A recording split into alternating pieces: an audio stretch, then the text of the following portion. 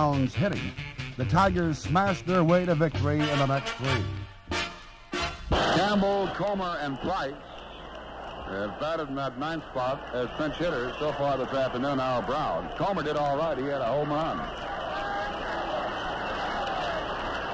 Now the 2-0 pitch. Long drive to right field. Backing up is Harrelson. It's gone. Home run.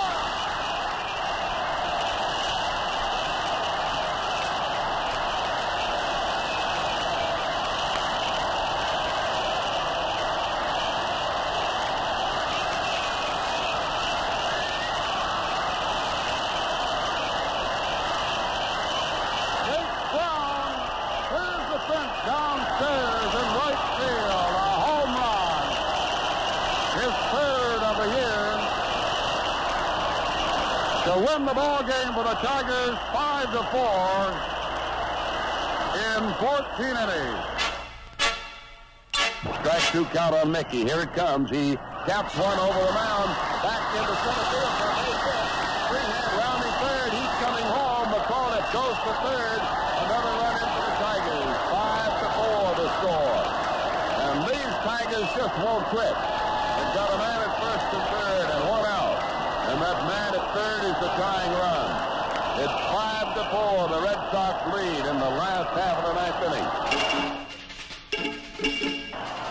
Man on third, McCullough. 5-4 Boston leading in the ninth inning. Man on first is Stanley. To set the pitch. Swung on a looping drive to right. It's in. The ball game's tied. McCullough scores.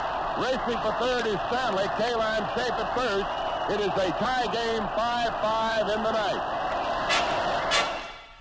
The set. And Brown waits. The pitch.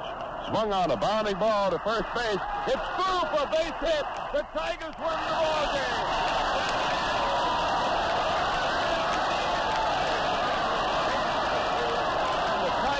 Out of the dugout, Bob Gates, Brown, and this crowd is going berserk as the Tigers win the doubleheader, getting the second game with a rally of 4 runs in the ninth inning to win it by a score of 6-5. And what a mad mob this is at Tiger Stadium tonight.